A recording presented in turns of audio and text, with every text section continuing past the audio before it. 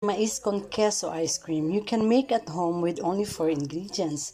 It's cheaper and tastes so much better than store-bought. Let's do this.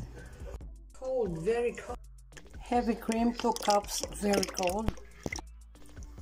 Condensed milk, 1/2 can, very cold.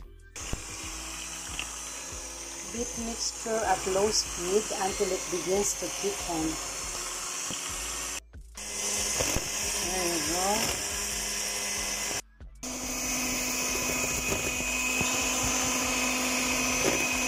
Now increase to medium speed and beat until thick form.